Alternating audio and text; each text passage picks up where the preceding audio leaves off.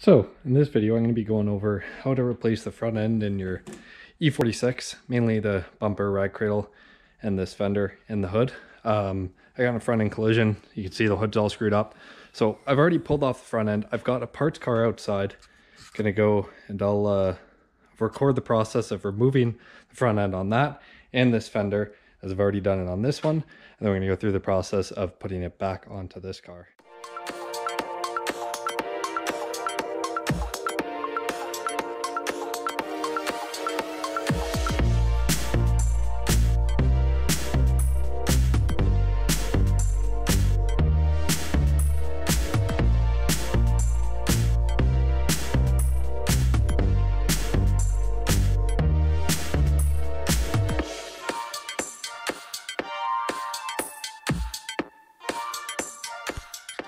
All right, so pulled off the airbox.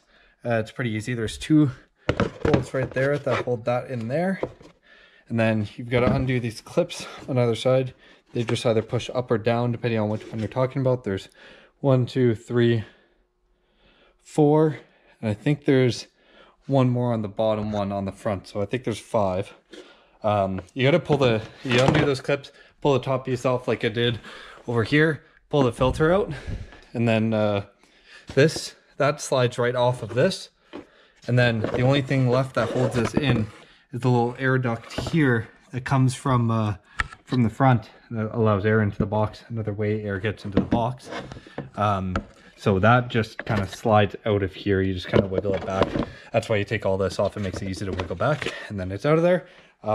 You could have disconnected this up where the math is. Might have given you a bit more room, but doing it the way I did works. And then also, I took this off right at the beginning. This sits right up in here. There's 2 spots where that bolts in or clips in. I'm not 100% sure, as mine were missing, but they should be pretty easy. Some of the BMW clips you push through the center. I'm not sure how these work, but you should be able to figure it out. Next thing is the little side lights. These are really simple to pull out right up in this gap. You take a Phillips screwdriver, and it's kind of hard to see, but there's a Phillips head in there. You just got to find the right size. Mine's a little small for it, but it works. Spin that, and it'll loosen this out. And then all you have to do is disconnect your cable there. All right, so next step is to pull out the headlights. I have already done this one. I'm just going to walk through quickly on how to do this one. They're actually not too difficult, depending on which one you have, because I don't think the pre-LCIs have the headlight washers. I have to clean these, but you gotta, with the ones with the headlight washers, you have to pry this out and remove the unit first. So I'm going to show you how to do that. One thing to note on my other one, it for some reason, once I pulled this out, the windshield washer fluid just kept gushing out of each one of them. So I had to do it really quickly, where I had the headlight unhooked, ready to go.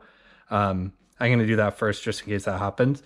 Unhook this, pull the headlight out, and put that back on to stop the flow. So anyway, we'll go through this. You need an 8mm socket, and then a couple different slot screwdrivers to pry with. I'm going to use my 8mm socket. There's 4 bolts that hold this on. 2 of them are really easy. One's right here, one's right here. Mine are a little bit rusty. And then the other 2 are a little harder to get at, but you should be able to. One sits right back here, right down in there. I'm going to point at it. So that one right there. And then the other one, which is the hardest one, is up in here. Let me get the light. So down in that hole there, you see the bolt. It's a little hard to see, but right to the inside of the car through this little gap you see. So right in there. So I'm going to get to work, pull those 4 off. I'm going to get it ready to pull out quickly just in case that gushes like my other one did. That side didn't. I think there's something wrong. I got to look at it. But anyway, we'll go from there.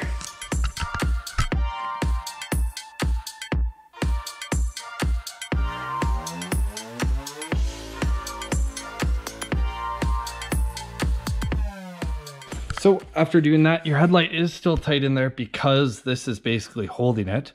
So you're gonna pry this. I'm gonna use a blue cloth here just so I don't scratch up my stuff. Pry it out, and then you pry the end piece off of the hose. So I'll try and show you. A little bit difficult with trying to hold the camera, but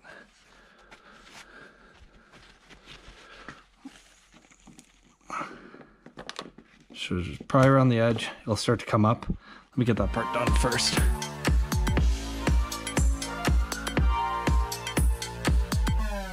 Okay, so I've pried it out. Usually that little plastic piece there, you can see it there, mine broke off. I've had that happen before on the other car. It's actually the opposite side that's broken, but if you're careful, you can get it. Sometimes the plastic's brittle. It just sits on the edge of this. I'll fix it or I'll use my other one. So all you need to do once this is pulled out, you gotta hold it because it'll spring back. It's right up in here. This is where the hose connects to it. So you gotta pry it off right there. And then, as I said, sometimes it happened to me on the other car where the washer fluid will keep flowing. I don't think it will on this one because it didn't on the other side. So you pry this out, and then there's a couple clips you got to undo over here, but I'll show you that in a second.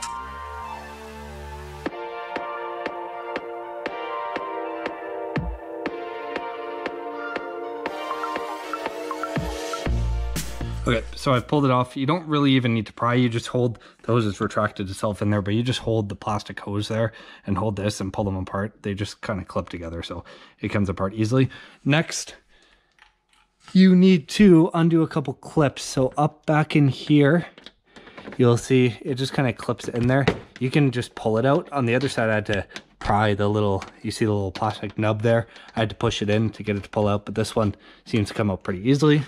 And then on this, I don't believe, yeah, then it just pulls right out. There's nothing you need to do on that side. It's just the one side that clips. And then the whole thing will pull back or pull out. And then you just have to undo all of your cables. The BMW connectors are so easy compared to old Chevy stuff. You just push the little tab back there and pull it back. There's like 4 of them or something like that. There's tabs on the bottom of this one. Now we'll move on to pulling off kind of the whole front end. This whole entire ride cradle, this whole piece, and the bumper all comes off as one piece. I just got to remember if there's a few plastic pieces I got to pull off first. And then, yeah, you pull it right out of the frame there and undo your connectors and pulls right off. It's fairly simple. One more thing to note about the headlights is you've got the headlight bracket piece here. There are 2 bolts that hold it to the rag cradle / impact bar here. You got to remove them first before you pull it all off. So there's one right down in here, and then there's also one right underneath this plastic piece that's dark, but there's one right there. Same thing on the other side. I have these disconnected now. Again, as I said earlier, it's just the 2 bolts. I've also disconnected all the wiring, I think, to the horns, which sit just up in here, and then the fog light. Now the most of it, actually I think the rest of it is held in by just 3 bolts on either side to the frame here. So there's 1, 2, 3. Those are a size 13, and then there's 2 on either side up here. Same over here. 3 nuts, not bolts, sorry, go onto studs down there, and then 2 on that side as well. So I'm going to get to work getting those off, and the whole entire ride cradle, impact bar, and bumper pull off as one.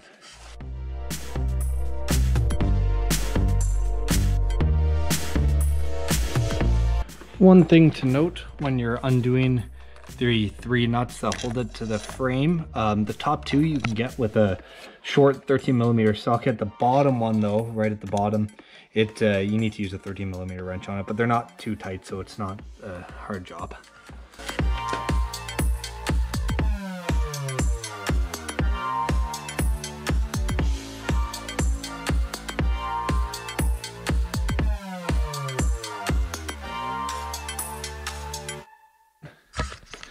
I've gotten all of those out. You can see it's just sitting on the studs there. Same on the other side. The other thing you have to do as well is just unclip your bumper. You just kind of pull it out and down a bit and it'll pull itself off the clips. You can see mine's already, the whole thing's starting to move, and my other side was already unclipped. So I'm gonna kind of move things back a bit here so I can start to pull it off and see if there's anything I have missed. Yeah, also these things here, I'm not sure. Yeah, see, it goes into a little hole there. So you might have to loosen these off to unclip it from your rod. I didn't do that. Mine kind of came out once you undo the side. But yeah, loosen those off so it doesn't clip onto your rod as well. 2 more things I forgot to mention.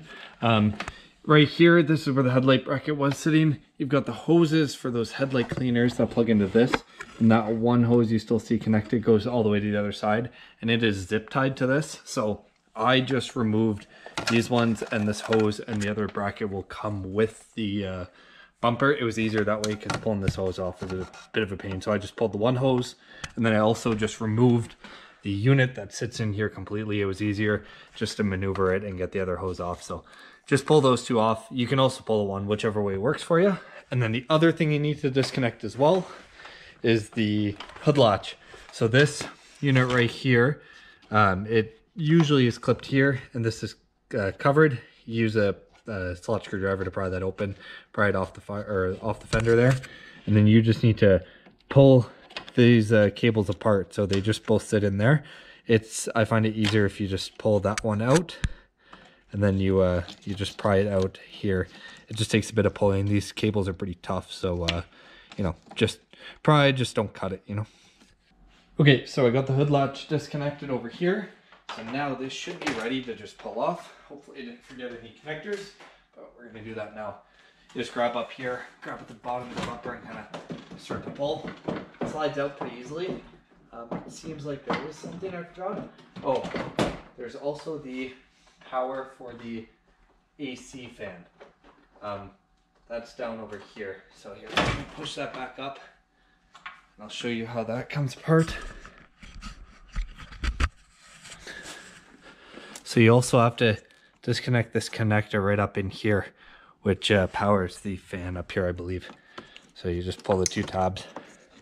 It should come off. Mine isn't in its place, so I put the camera down and pull that connector off, and that should be all.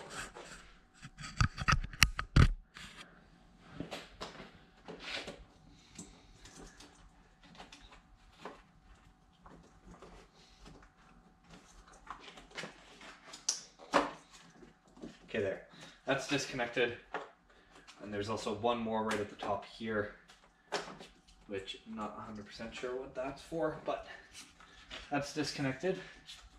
And it should all come off now. So just hold the top and bottom, pull backwards. And it's coming. Getting caught a little bit there. The cable that I just disconnected is caught. Pull that back. Pull that out. I've got one more connector there. Just be careful as you do it. It's just getting caught there. Just be careful, make sure you don't tear any wires. And it comes right off. Try and set this down in a way where I'm not going to damage the bumper. Probably send it up like this is best. There we go. So you can see the whole bumper with the AC fan, the impact and impact bar rag cradle is all apart. And now we've got this. You'll see that when you pull this off of here, there's a couple little pieces, these up in here, that actually go inside the frame. So you got to pull it out a good amount before it releases. And yeah, that's it. I think the other things I got to pull off too are this the rad and AC condenser, because it got damaged off the other car in my accident. So I'm going to figure that one out and make a video about it. And then I'll also make a video about removing the fender. I'm only removing this one because I don't need the other one, but I'll do a video about that too. And yeah, that's about it for now.